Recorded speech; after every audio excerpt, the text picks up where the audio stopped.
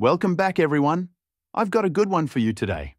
Whether you are younger or older, just starting in a relationship or married for years, it's always a good idea to tell your significant other just how much they mean to you. I'm going to show you how I made this card for my beautiful wife. You can do it too in Affinity Photo. Let me show you how. I'll start with these 3 images I got from pixabay.com. First, there's this lovely couple having a drink in the sunset.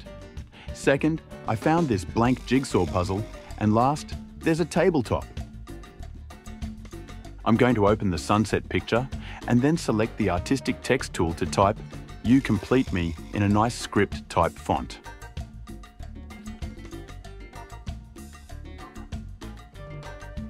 Then, I'll select both layers, right-click on them and select Merge Visible. This will create a new pixel layer combining the text and image. I'll just delete the text as I don't need it anymore. Alright, next I'm going to go to the jigsaw puzzle image I already opened. I'll click Command or Control-C to copy.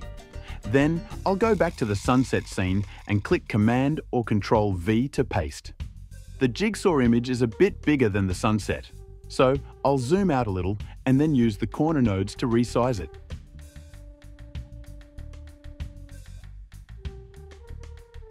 Now, this is a perfect example of how to use blend modes. With the jigsaw puzzle on top, I'm going to click on the mode at the top of the layer panel and switch it from normal to multiply. Alright everybody, this is looking good. Next, we're going to merge the puzzle layer and the sunset layer. Just select both layers, right-click on them and select Merge Visible. This time I'm going to delete the puzzle layer as I no longer need it. But I'll save the backgrounds just in case I mess something up. But I'm going to give them different names so I don't get them confused.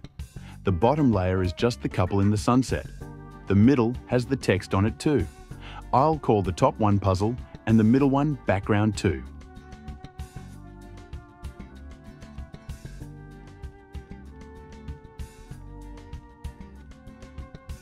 Now, with the puzzle layer selected, I'm going to perform a little surgery on my jigsaw lovers here. I promise it won't hurt. I'm going to zoom in close and select the pen tool.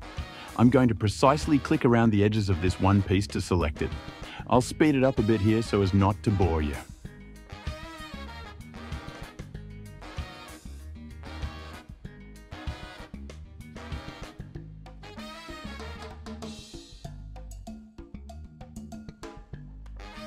Next, I'll select the Node tool, which is the little white triangle-looking icon next to the Pen tool on my toolbar.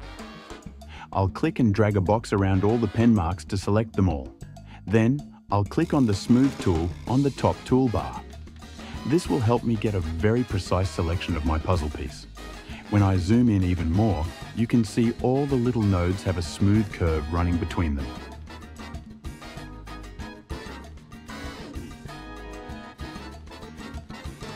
I'll go around and straighten these up in fast forward as it takes a while.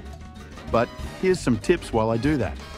If you see 2 little bars sticking out of a white node, you pull on them or move them around to change the shape of the curve. But both sides of the curve will move. If you click and hold Option while moving a handlebar, it will only affect the side of the curve with the handlebar. The other side will stay still. This is very useful for corners. If you grab the node itself, you can move it. And if you click on a part of the curve without a node, it will insert one there for you.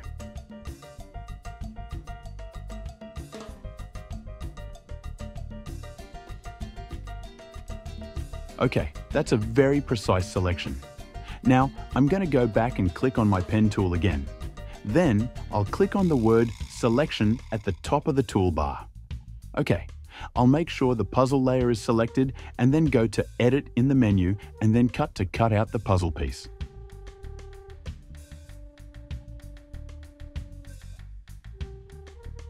Then I'll click Command or Control-V to paste it back in. I'll click back on the Select tool and use it to move the piece over to the side. I'll turn it a bit with the handlebar and then find a nice place for it on my puzzle.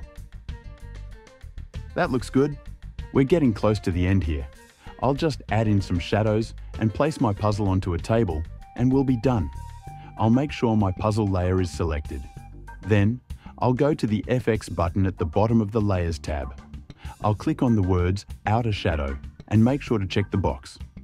I'll change the radius slider to about 10 and the offset to about 15 to 20. Then, I'll point the angle straight down to 270.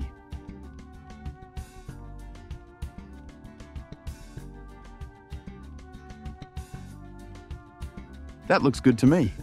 Next, I'll click on the puzzle piece layer and do the exact same thing.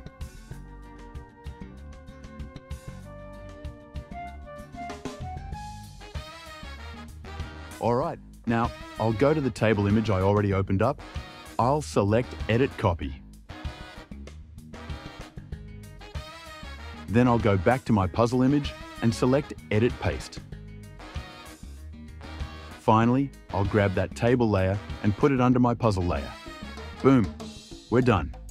And here's the final result. Guaranteed to get you lucky if you give it to that special someone at the right time. That should be worth a like or subscribe, I hope. Or, if you want to buy me a coffee to help support this channel, there's a link in the description. It's not necessary, but certainly appreciated. Have a great day, everyone.